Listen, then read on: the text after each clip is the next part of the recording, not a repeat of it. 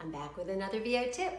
So you know how we're always supposed to speak to somebody, and of course it's hard when you're in a closet alone speaking to somebody, but you can either put a picture of your best friend right against your wall and you can actually look at that somebody that you want to talk to, or what I've done, because I just love myself so much, is I put a mirror in my closet and I'm talking to me. So, it actually helps me to see myself, because then I'm like, do I believe me when I'm looking at myself? Do I actually believe what I'm gonna say? And if I do, and then I wink at myself, I'm like, yeah, you got this. But anyway, if that makes sense, picture, mirror, you can try it out as an exercise, but it really does help you focus on speaking to one person and not the general ether or your clothes, depending on what you're looking at.